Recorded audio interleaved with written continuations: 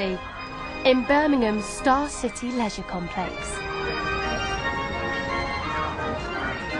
Career-wise, I've been very fortunate to have the success that I've had, and just for the facts, because I want to state them, I've had 8 top 5 hits in the UK, which is great, and sold over 2.5 million records, which is pretty good. But because I've now got my finger in a lot of pies, and I'm doing a lot of TV, I'm doing a lot of theatre, and I'm writing so many songs. The career path I've got now allows me to more be my own boss, which is far greater for me and gives me time to spend with the family, which is what I want. Although not due till 3, the converted car park is already buzzing with excitement. I went to see him a couple of weeks ago in London, and since then I've just needed to get to whatever he's doing, wherever he is. I'd probably even stalk him at his house if I could. Quite excited actually, because obviously, as I said, we knew when we were younger, so yeah, on a scale of 1 to 10, about 8.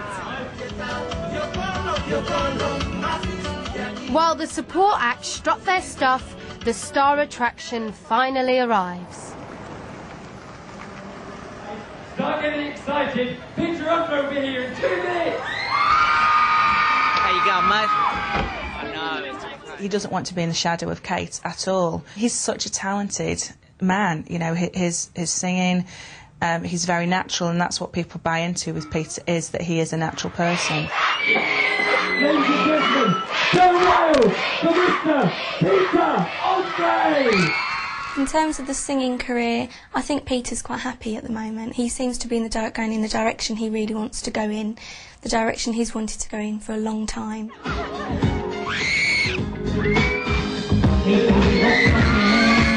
He just seems really happy and content, and the music he's putting out now is a lot different.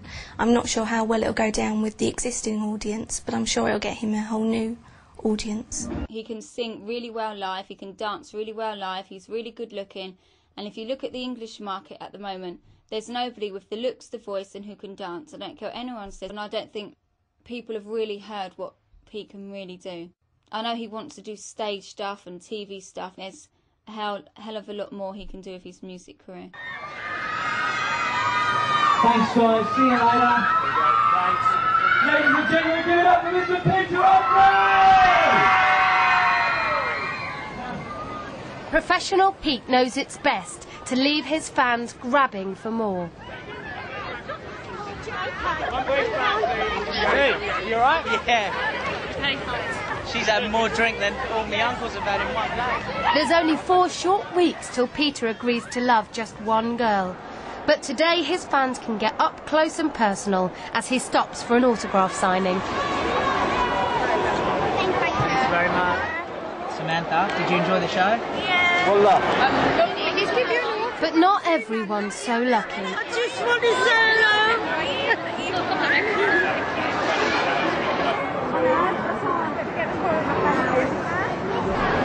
Nice to meet you. Pete's very popular, but he's mainly women that he is popular with. When he came out of the jungle, blokes were coming up to him, and I thought, blokes, it was uncool to like Peter Andre 5 years ago. Looking well. What was your favourite song? Guys, thanks for everything. Better get back home, my girls. It went really well. The crowd was amazing. Done 3 beach parties, but this was the best. Not because of the area. I mean, you know, Cambridge was great, Milton Keynes was great, but today's crowd were the best. It was nice weather. It wasn't raining for once, and it was great. I'm going to be subscribing on that website tonight. Monthly subscription to Peter's fan club. Because we love him! I don't know, has he got a big gay following? I'm not sure. Satisfied fans and organisers left behind, Star City loses another star.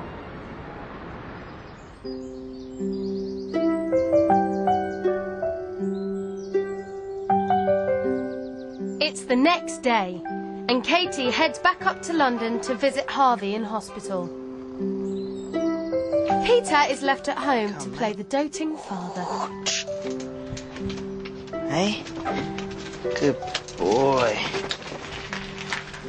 Quality times, you know, it's you can't buy this kind of time. I'm not going to say that I wouldn't prefer right at this minute to be sitting down having my espresso, but then espresso you can have forever. 9-week-old in 3 days you can't. See, when you're in a house all day, I don't think it's good for you. So peaceful, hey Jay. It's changed me for the better. It's allowed me to put everything in a perspective and actually appreciate what I've had. Actually start thinking of investments for once in my life, thinking of investments for my son. I know he's only 9 weeks old, but I've already got his first espresso planned for when he's 11 years old. Got his first fishing trip when he's 5. I mean, you know, this is great. Later that day, Pete gets an update on Harvey. He's got to stay in hospital even longer.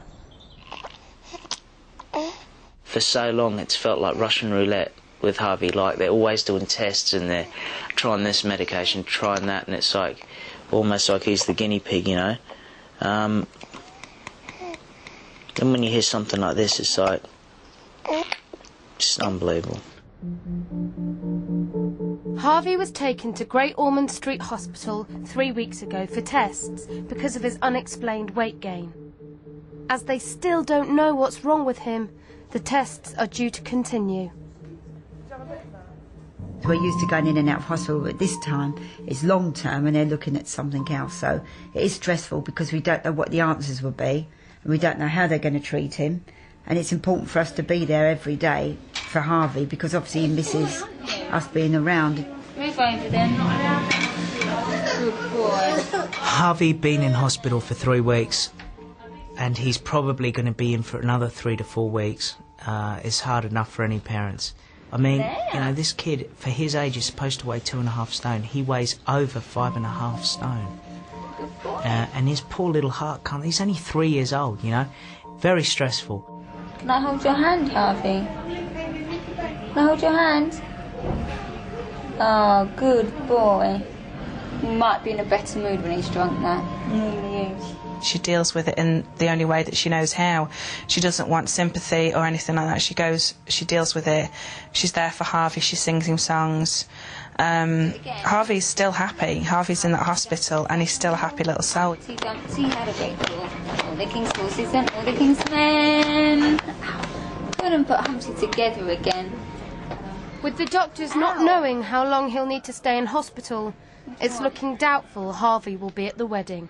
I don't know if Harvey will make the wedding. I want him still to walk down the aisle in front of me.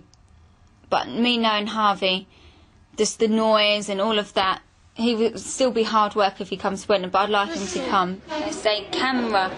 Come here. Good boy. Next time on Jordan and Peter, Marriage and Mayhem, we go off the beaten track with Katie and her friends. Whoa. This can't be it. Pete gets the jitters. I've got a mixture of nerves. I've got a mixture of all kind of sorts of feelings. And Katie tries on her dream dress. Wow, that looks gorgeous. Oh, this isn't fair, man.